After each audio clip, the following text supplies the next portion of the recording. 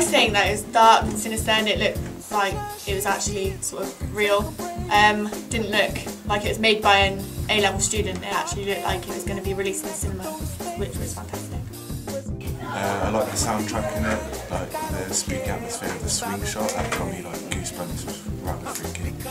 I liked the book throwing scene. I like the reverse. It looks really good. The special effects that you guys used and like the makeup making you guys look like really great. I think the little short bits where they're in the attic, you know, like quick. I thought it was brilliant and I thought it looked very real. I didn't like any of it, to be honest. It's just the genre. I hate the genre. It's not for me, it's not my cup of tea, and I just don't like it, sorry. Was there anything you didn't like about it? Didn't like. Not really. I'm not sure. I mean, there's just not one scene in there that's not realistic. There's not one scene in there that's kind of like, oh, that's amateur.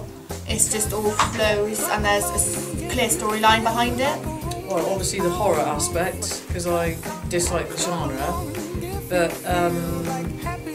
I thought it was really good the pace you had and the variety of images and the variety of shot, and it was a good teaser because it did leave you asking a lot of questions. Could do a bit more dialogue, it's a bit sort of quiet, but yeah, it was all good. I didn't like the fact that it didn't have much dialogue in it, but other than that it's really good.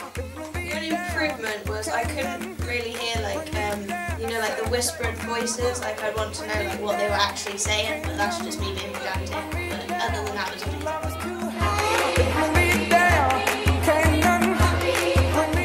I would, indeed, I would, yes. Yeah, it looks quite good. Oh yeah, I would totally watch that. That sounds awesome. No, because I don't like horror.